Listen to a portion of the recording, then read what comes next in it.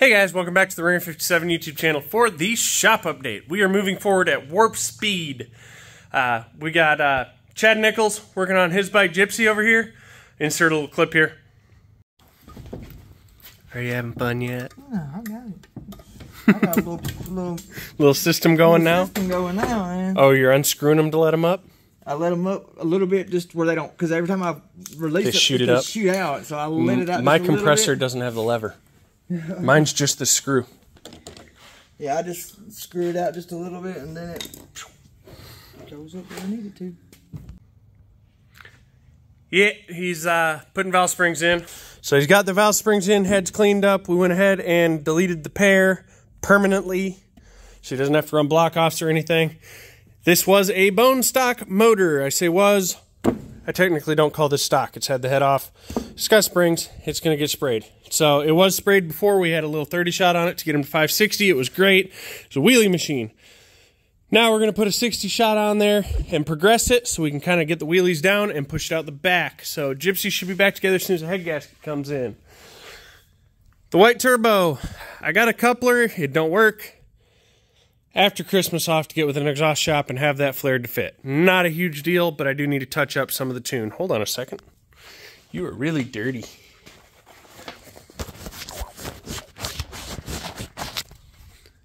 Crispy. All right. So I just got the drivability portion of the tune to touch a little bit. I found some odd spots while I was on the road. That'll be just easier to touch on the dyno.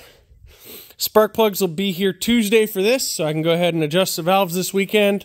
Put spark plugs in it, and be ready to rock and roll. I need to change the main jets as well. This one's ready for the dyno with 32-bit done. The day that Longshore opens, I'll get the tires mounted for this, and then I can get with Chris Charles and schedule a day for him to come pick it up. That one's ready to go, just needs dyno tuned.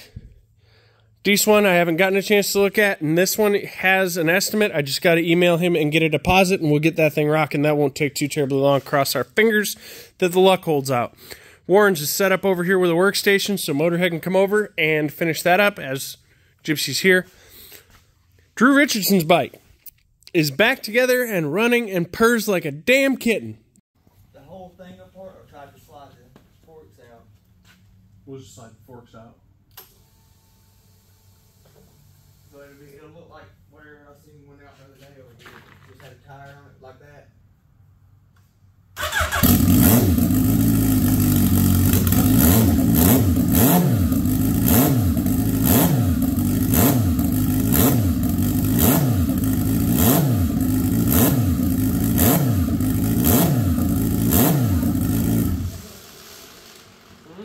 It's blowing lots of air. Oh, I bet it's blowing lots of air. There's no charge pipe. There was nothing wrong with the bottom end of this motor, nothing wrong with the max install, nothing wrong with anything. So the root cause, the end result, was a bad head. Drew provided the head himself. He paid someone to put new guides in it, seals, and springs. Looks like they just took a shot head and put springs in it. I have not physically found what is wrong with this head. So this is the head off that bike. Let's see here. As you can see, well, you can't see. Hold on. We are dry and sooty because it wasn't tuned. It was rich. Dry and sooty. Oily as shit.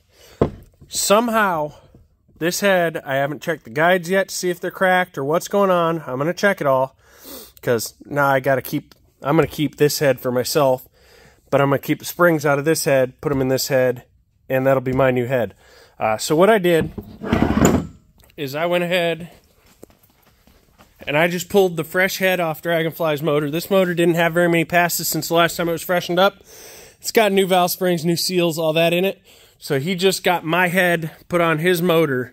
So that is a stock valve head with 70-pound Carpenter springs, stainless steel Vance 9's exhaust valves, brand new Viton valve seals. Ta-da. He got my head. It works good. I did that to save time because I did not have a set of valve seals on hand. Otherwise, I would have built him his other head. But it was just easier, and it's equal value. Actually, he got a better deal because he got my Vance & Hines exhaust valves in exchange for his stock valves. But I'll just get valve seals put in this, well, I'll get it tanked, get valve seals put in it, and then I'll just reassemble this head for my motor, and I'll probably just bag it for now. I'm also going to take his block-off plates he had on this motor and put them on here because he got mine. And I'm keeping my tensioner that I put on his motor because he got mine.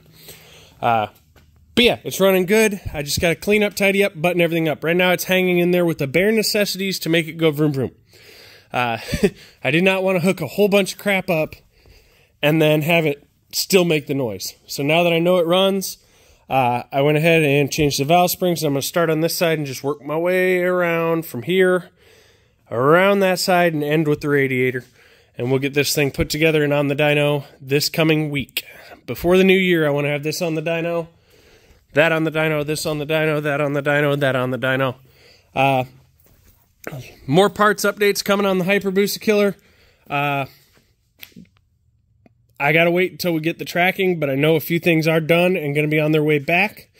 I did break down and look at his pretty plenum in here. This shop's still kind of a disaster, but he has a really pretty RCC custom plenum, anodized. Oh, it's nice. But for now, guys, I'm going to load up and head over to Motorheads for a Christmas Eve dinner. And then tomorrow I will not be at the shop because I'm going to be going to Mr. Randy Kane's for Christmas Day. I want to go hang out with his grandchildren. They're cool as shit. I want to go hang out with Randy. I haven't hung out with him for a while. And just bullshit for a day.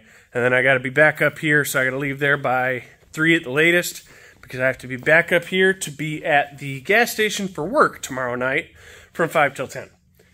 Totoro's motor. Long time ago, you guys heard about that. His cam came in, finally, so we can start on that.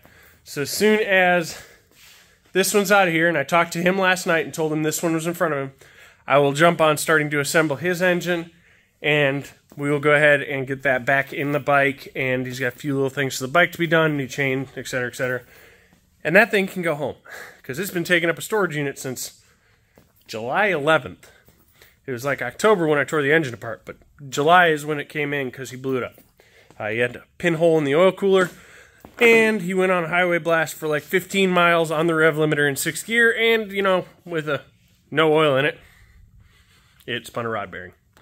So, that's what I got. Later, guys.